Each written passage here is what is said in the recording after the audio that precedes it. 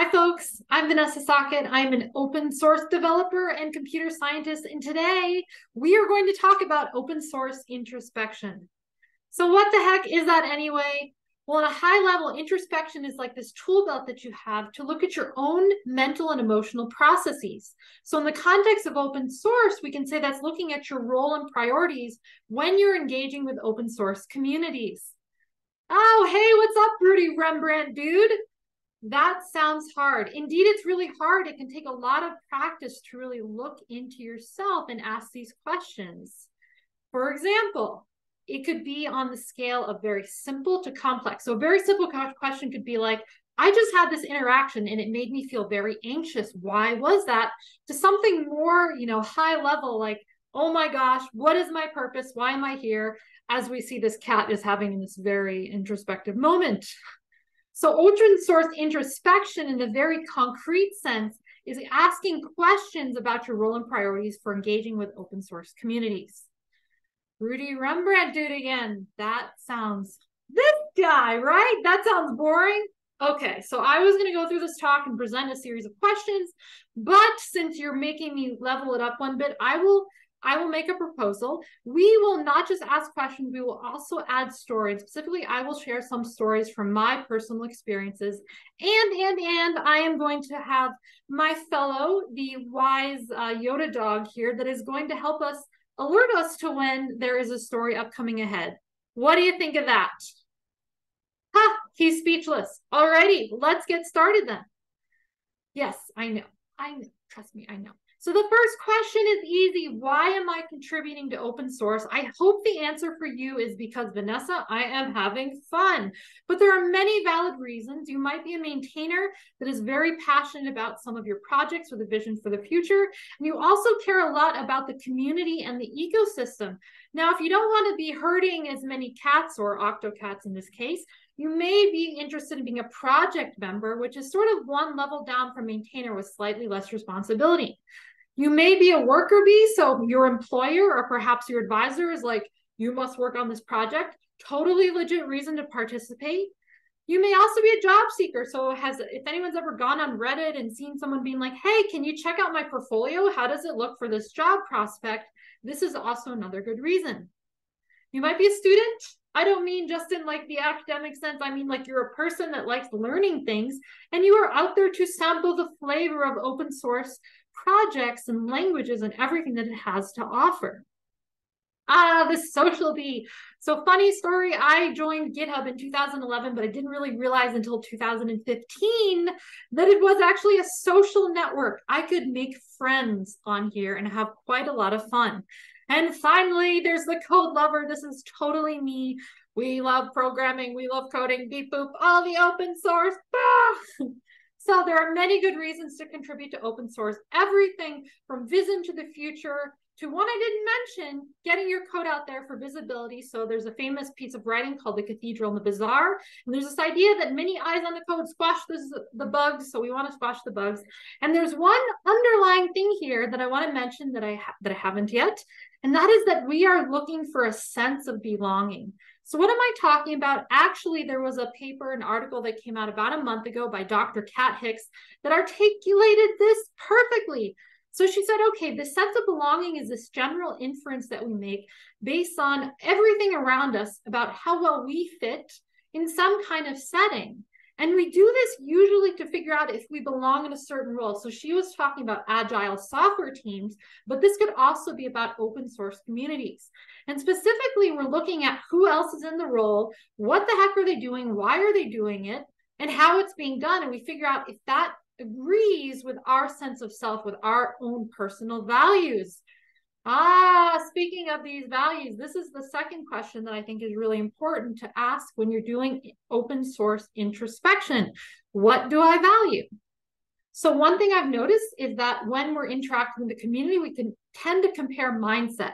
So for example, you may have an academic mindset. I am valued based on my papers. We have top-down leadership, student up to professor. We have lots of rules and policy because this organization is huge. When I go to a conference, I must be professional and scholarly and a little bit serious. And also science is the total underlying goal.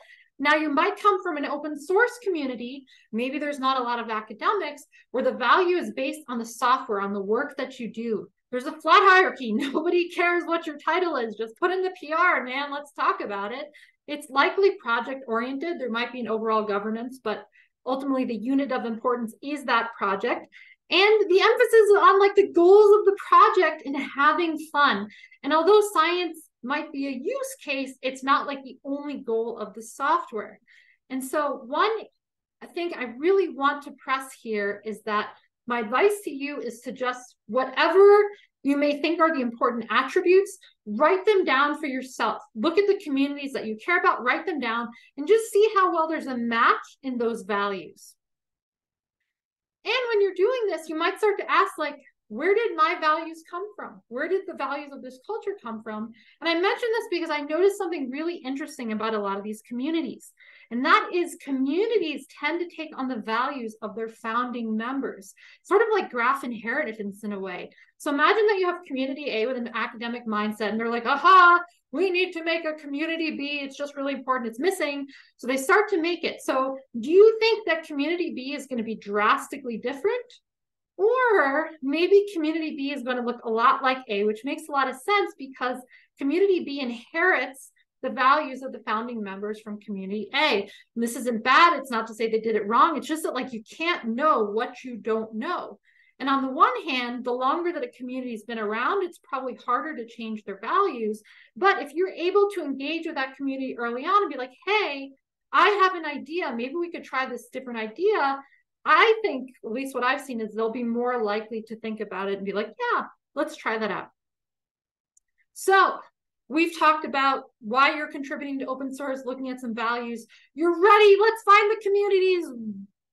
Where are they again? Yeah, we haven't talked about that. So the next question is, where do I find community? And I want to say you find community in the bakery. No, I'm just kidding. So communities are a lot like cookies in the sense that there's different types and flavors. And in the same way that you can look at an oatmeal cookie and have some expectations about it, what it's going to taste like, what it's going to be, we can do the same thing actually for different kinds of communities. So I present to you the cookbook of community phenotypes, just a couple, of course. So let's start very simply with the abstract cookie. We create communities when we have a need. We make cookies because they're delicious and when we're hungry and we want to eat them. So more specifically, we create open source communities when we have a need. And specifically, this kind of open source cookie is based on a pressing real world need that manifests in a software solution. So I was going to stand up here today and like tell you the whole story of like Linux and, you know, it's a really great story. But then I was like, you know, Vanessa, they can also read Wikipedia. You don't need to do it for them. So I am not also qualified to tell this story. So I want to tell you a story that I am qualified to tell. Yes, hello, wise Yoda dog. I was expecting you. Let's go into a story, shall we? So this story is about the Singularity software. It starts back in 2014, which was the head of the reproducibility crisis, which sort of, to be fair, started in the 2010s, but really came to a head here. This is when you saw articles like this, estimating the reproducibility of psychological science. Over half of studies fail. And if you were in the field at the time, you were like, oh my God, this is an affront to my entire work, my entire field. This is really bad. Now, at the same time, you were probably experiencing the magic of container technologies. For me, for Docker, this was 2015. It had first been demoed in 2013. And so very logically, you're like, problem in science, container technology. Let's push those things together. Containers for reproducible science, like duh. I mean, at the time, it was just so obvious. It was like a piano falling out of the sky and hitting me in the head, except maybe it was a whale or something like that. So if you went to your HPC admin and you're like, please install Docker for me on the cluster, of course, they said no. So it felt kind of like this. But regrettably so, because this would have been a huge security thing to install a root-based daemon. But this is where Singularity came in.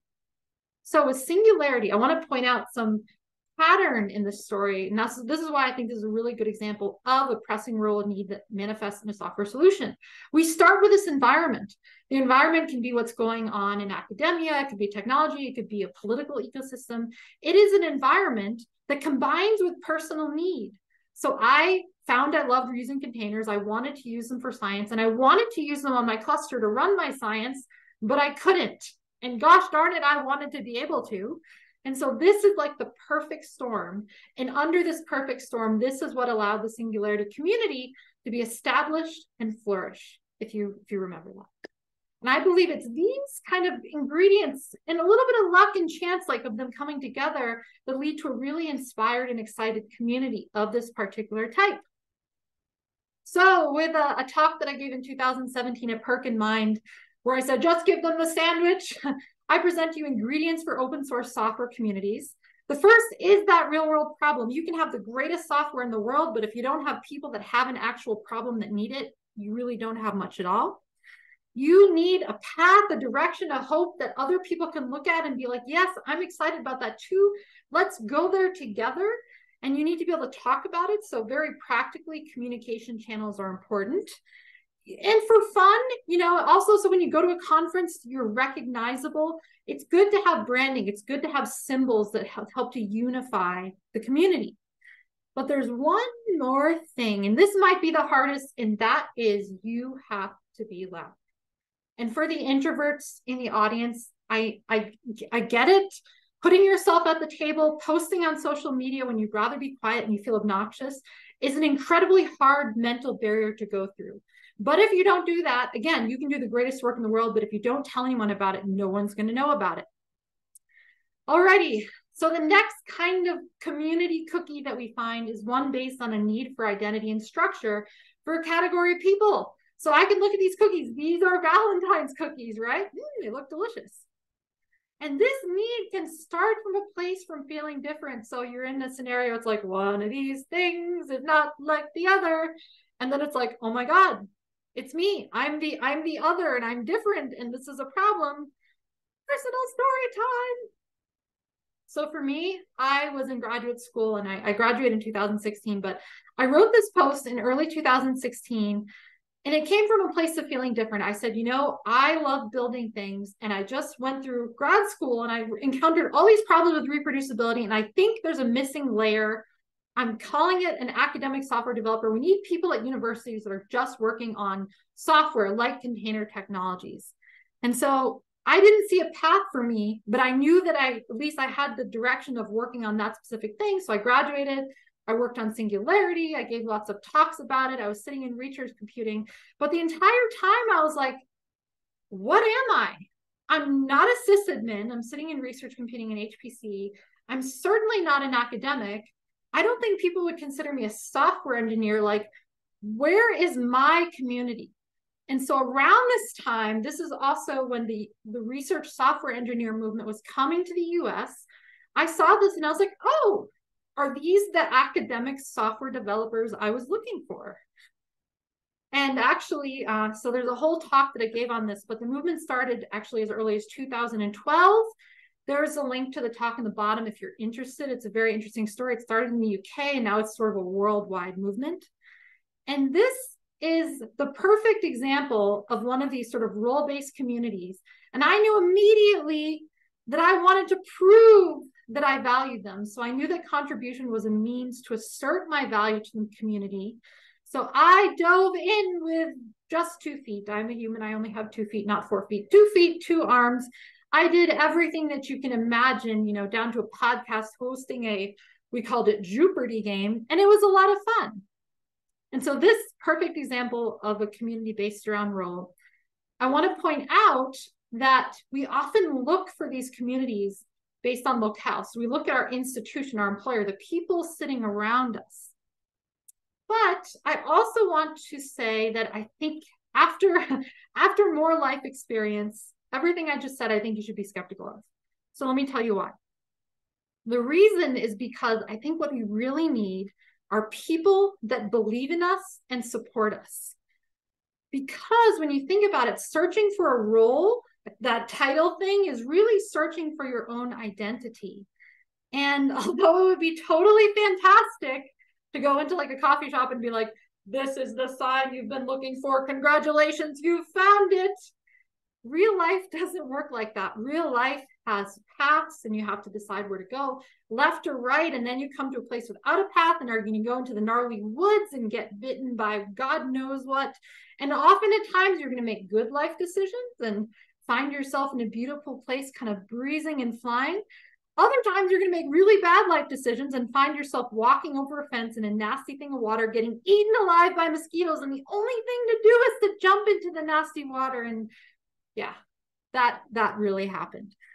Anyway, with support from a people or even just one person that believes in you, that gives you this safety, the psychological safety to take risks, to learn not just skills, but about yourself, and to find that identity. And it's wise Yoda dog. It's time for another story. So in my life, there have definitely been people that have played that role. My first one was after college. This is Ahmad Hariri in Hariri Lab.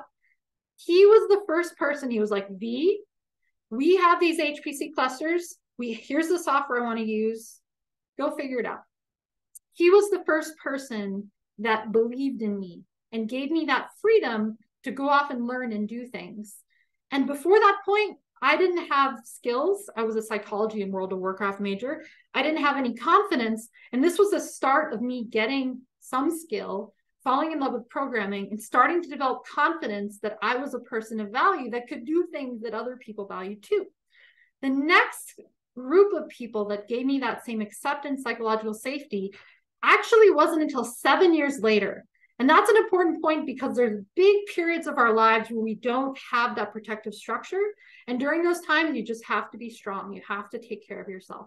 So when I joined the Poldrack lab, specifically Russ and Chris on the bottom right, they were the first people really in graduate school to really make me feel like my work was important and support me for the work that I wanted to do. And then finally, after that, my first job after graduate school. So this is Ruth Marenshaw. She's the CTO of Research Computing. What you can't really see easily in that picture is that's actually a Darth Vader piñata. This was a birthday party. It was all of Research Computing, and we were killing that piñata, and it was super fun. So Ruth gave me this safety where it was the first time that I felt like it might be okay to be myself, to be my authentic self, let my personality out, which is a little bit silly, making bad jokes, a little bit more open than I had ever been. And so to kind of finish this transition, where I am now, this is the Flux and Converge computing teams. This is actually a group of people that are across many different kind of groups at the lab. And I absolutely adore these people. I adore the work that we're doing. And I have the ultimate feeling of psychological safety, feeling like I can be my authentic self. And that allows me to be brave, to take risks on ideas and technologies that, have a high chance of not working out. And if it doesn't work out, that's okay, because I know this group of people is here to support me. And so I want to point out that creativity in our work comes from this psychological safety. Immersion in your interests and being able to focus and not worry about bad things in your environment also comes from psychological safety. And really, I think what we might call life balance, which means different things for different people, also comes from it. And more specifically here, I think it's really important that we take care of our bodies and our minds first, which is something that our Western society is not super great at. As we know, in Western society, there's like this epidemic of busyness, like it's so fashionable or something to be busy. Like if you go into a coffee shop, you expect to see like the line that's moving and people are going in and they're going out. And then you see some people sitting and they have their laptops and their little internet, their phones, and they're getting work done. But then you see that one guy who's like, he has his coffee and he's just gently sipping. And you look at him and you're like, what are you doing, you psycho? Like, it is so terrible that we are so accustomed and normalized to this idea of busyness. I really wish it wasn't like that. And so I'm going to tell you to try to take some time for yourself. So to summarize, where do you find a role-based community? I want you to actually question this. When role-based community is what you think you need, pause for a second and question that. Personal growth and discovery is a powerful seed, and stability and support might be where it's at. So for our next kind of community cookie, this is the turducken cookie. Is it an oatmeal cookie? Is it a chocolate cookie with walnut and drizzle and something in the middle? Nobody knows. So this kind of community is based on a need for connection that's not tied explicitly to a role or project vision. People from all over the place. And so for this story, let's go back in time to last year when this guy took over this social network, mind controlled it, the network previously known as Twitter, and nobody knows what's going on anymore. But particularly a community member named Alan Sill looked at this and he was like, oh my gosh, all of the HPC communities leaving Twitter. This is the place where we used to talk about things. How can we create an effective human-centric HPC community? What can we do? So he brought a bunch of us together and we talked about it, and we ultimately created HPC Social, HPC practitioners and friends, just based on this need for connection. And it's really flourished since then. So you can see the resources here. All of these have been very democratically put together in the sense like we work together. The hierarchy is flat. Resources from, jobs to blogs and places to chat, Mastodon, Twitter, Slack, Discord, et cetera, et cetera. And one thing I've noticed that's interesting is that these communities that often are based around online networks, they often develop into real world interactions. So like you make friends and then, oh my gosh, you see them at supercomputing, which is a big conference in high performance computing. And nothing speaks more strongly for the success of a community like this than having a really awesome HPC Dino sticker, not just that, a reflective one that lots of people are excited about. So this is our Slack also, which is really fun, very safe place. And you can see there's almost 300 people in it, and the community is under a year old. So that is really awesome. I absolutely love interacting with these people, and I've made a lot of new friends, and I'm learning things too. So where to find this kind of community? Well, gravitate towards your interests. Gravitate to where people are having fun, and you are definitely going to find them. Alrighty, so you joined the community. Now you kind of want to figure out, like, how am I valued? Am I valued? And I bring this up because oftentimes it's the case that a community says one thing and they do another thing, and you're like, these two things do not make sense together. So let me give you an example of when actions speak louder than words, or actions speak when words mislead. They may say, and this is actually a very common one, like, yes, we value diversity, we have the DEI group, and we have DEI day, and this picture's on our website, but when you look at leadership, it is majorly one demographic. They might also say we believe in equality, but then when you go into a code review, you realize that your code review was 120, comments long, is consistently that, and everyone else's seems to be like, LG to me, looks good to me, like no problem. And then finally, they may say, like, we value open discussion and opinions, but if you post something that someone disagrees with, they are going to report you for having them. And especially that last point, I want to bring up that for all of these things, the reporting thing is like an anonymous way of avoiding a discussion with someone. So for all of these points I brought up, they're all opportunities for discussion. Anytime there is disagreement, it's an opportunity for discussion. So here are the example. Okay, this code review was off. Should we have some kind of standard protocol? Can we think more about the election process? Oh, you think differently than me. Well, why do you feel that way? And so disagreement or conflict is opportunity for discussion. And in fact, the most mature communities expect it and grow from it. And there's a point that's really important that I want to bring up, is that in the case where you disagree with someone, always choose communication over accusation. It's so easy to go to a code of conduct and report someone anonymously and try to get rid of them, as opposed to saying, I disagree with you about that statement. Can we talk about it, and can we learn from each other? But in the same respect, it is one thing to say, like, yes, you have a negative experience and you can inspire change, but like, I can't belittle the idea that when we have these negative experiences, they feel really bad, right? Like, they give us that imposter syndrome. We have a bad experience. We look around, we're like, oh my gosh, I don't belong here. I'm going to go find a pond somewhere and go upside down and stick my butt in the air. I mean, that's not what I do, but if that's what you do, that's totally cool. And so I want to make the point that when you engage with communities, when you're trying on an identity, it is okay to do that and change your mind. And one of the most important things we learn throughout our career is to be able to say yes to something, to say no to something, but also to say not anymore.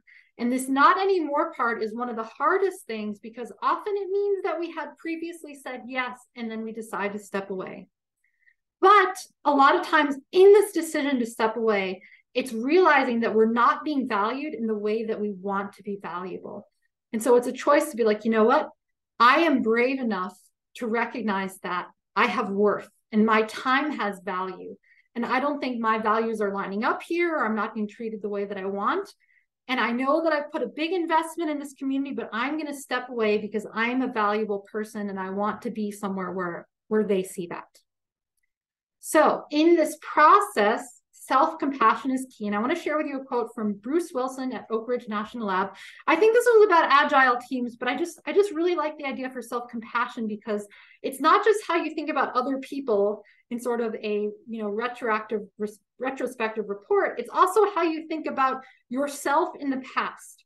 So the idea is that we truly understand that people did the best job they knew how to do at the time they did it with the skills and the information that they had. Because it's so easy to look back on what you decided, or heck, even your code, and be like, oh my God, this is absolutely terrible. Like, who wrote this? It wasn't me. Oh my God, it wasn't me. But we have to have self-compassion and face ourselves with that. All right, so last point, how do I create culture? So creating culture is also changing culture, because in changing culture, you're also kind of creating new ideas. So this often comes from sort of like in Madeline, when the nun wakes up in the night, something is not right, something is not right. And actually there are many derivations of that. So it could be something as small as like, okay, I just came out of this interaction and it was really stressful. It could be something like, you know, we could do this better, something's missing, this environment is toxic. It's all, not always, but it's often the case that a community value is different from our own and we feel cognitive dissonance from that. And so the first common reaction is like, ah, get me out of here, I don't want to feel this. But actually, I want to suggest that you use the nudge approach. So the nudge approach starts out with just first asking, what do you want to change and why? Because sometimes we have like emotional reactions to things. We're like, oh, that sucks, and then everything's terrible. And like from Office Space, you're like, I'm going to burn it all down. But really, then we come back with a level head and we're like, actually, yeah, it's probably fine. So once you're convinced of that, though, then what I like to do is to formulate my ideas into basic questions. So for example, let's say I'm in a working group meeting and there's someone there that's like very controlling and dictating, and you know, lots of other people aren't speaking.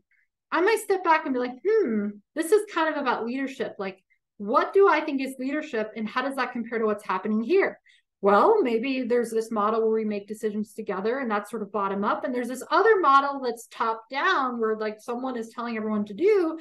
Which one's a better fit for my community or my working group? And if it's not perfectly black and white, maybe there's some middle ground. And so you take these questions and you formulate an ideal before and after. Like, okay, before it's like this one person is controlling everything. And after, lots of people are speaking their mind. And so what do you do next? Do you ask for permission? You go to the meeting, you're like, okay, like you were kind of mean last time and like, pretty please, can we just do it this way? Absolutely not. That usually doesn't work for many reasons that I don't have to get into. But more importantly, I'll also ask the sub question. We often, I've noticed, seek the validation of others first for ideas. So for example, if you have a really cool idea for software or whatever, you often want others to validate the idea first. But here's the thing, if you went to someone else and you believe so strongly in something and they said, that's a terrible idea, like I think it's terrible, you know, would you really change your thinking about it? And so what I want to suggest is like a proof in the pudding approach is more convincing. So to go back to our nudge approach, what I like to do is to take the ideal before and after, match that to a simple action like, okay, I'm going to come up with guidelines for this working group meeting. Maybe there'll be a structure to the meeting with a way that people interact. I'm going to do all the hard work and I'm going to bring it to this meeting. And I'll say, you know, I came up with this plan, I did all the work, really, you know, low risk for you. Can we just try it once? Can we just, it's just so easy. When you present it like that, it's very easy to say yes. And then maybe they'll try it and they'll like it. And that's sort of the nudge approach, like, oh, just try it once a little bit. Okay, so we finished asking these questions. And I first want to say, these are not the only questions. They're not the right questions. They are questions that I came up with because I think they have a kind of logical flow. Let me explain. This first question is about figuring out if it's really the path that you want to pursue. Some people do things because they think that's what they should be doing, because someone else told them to do it. But you should really figure out if that's what you want to do. Once you do that, well, there's so many different communities out there, you need some filter criteria. And I think I want to suggest that they're based on your values. Once you've done some filtering, well, then you need to kind of look at your options that are available and have a way to organize them. Once you start engaging, you need a way to evaluate them based on how you're valued back. And then finally, when you're actually engaging with these communities, then you can contribute change. And this is a really cool setup because when you're contributing change, it actually loops back and then you influence the options of communities that exist. And it's like the circle or the loop of life. Alrighty, so after all this, maybe you're a mature person, mature career person, and you want to know, like, how do I know if I'm in the right place? Oh, you'll know. So I'm not saying that everyone is like me and kind of rocks out with hands on their bed, but what I found is that when I had that psychological safety, when I knew that what I was working on was being valued and the things that I cared about for the future vision of, technologies, they were also shared by my peers. This is when I just totally have flourished. So this is just in the past, year. The exciting amount of work and talks, like they speak for themselves. And to kind of articulate this more into a list, I will say that you know that you're in the right place when you're excited about your work and you're excited about the goals and visions of your teams. You feel like you're working on it together. You have psychological safety. You can go into a meeting and you're not very kind of self-conscious and self-monitoring what you say. You can speak your mind freely. You feel supported even when you aren't even in the room. And this is a new one for me, but I started to realize that I was being supported by my colleagues when I wasn't there. And that just totally overwhelmed me with just happiness. You may get presented with other opportunities that maybe in another time in your life you would have just immediately said yes to, but now you're like, I'm really happy right now and thank you, but no thank you. And maybe this is just me because I feel emotions strongly, I suppose. You will tend to feel more joy, happiness over stress and sadness. I think most humans can relate to that. So, some advice for the open source community.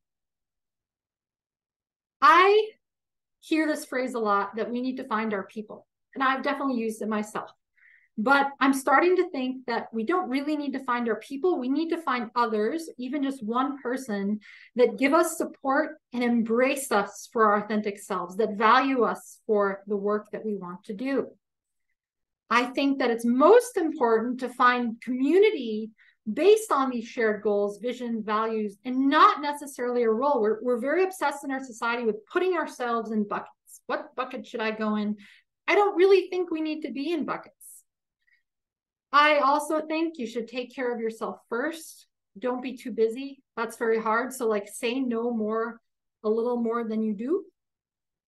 Don't ask for permission. Ask for forgiveness. Proof in the pudding approach. Show them and don't look for validation of your ideas first, because often you may not get it. Also, everything is about leaning. Lean toward the people and experiences that value back. When someone doesn't value or they don't treat you the way you want to be treated, that's when you lean away. And also think about identity or limitations of these role-based groups.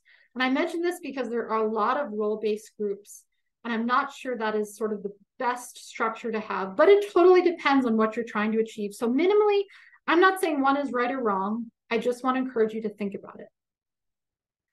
And I truly believe in this entire ecosystem of open source and research that if you find yourself first, you will find community too.